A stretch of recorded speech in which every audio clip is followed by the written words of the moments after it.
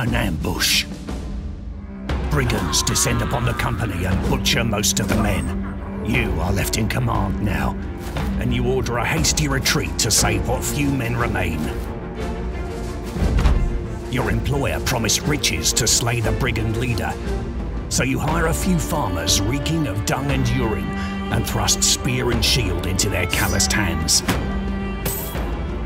The brigands have archers, so you order your men to stand fast, raise their shields and advance slowly. You lose a good man, but this wins you the battle.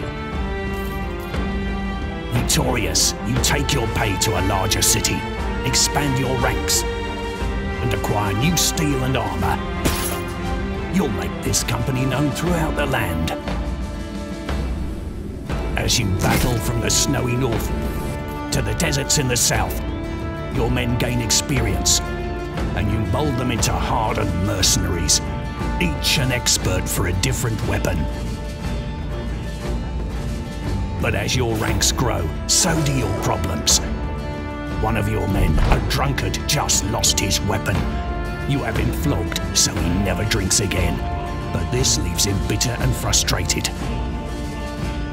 And then, a green-skin horde invades. As a tide of destruction sweeps over the land, there's good coin to be made for a mercenary company such as yours. Fame and fortune await.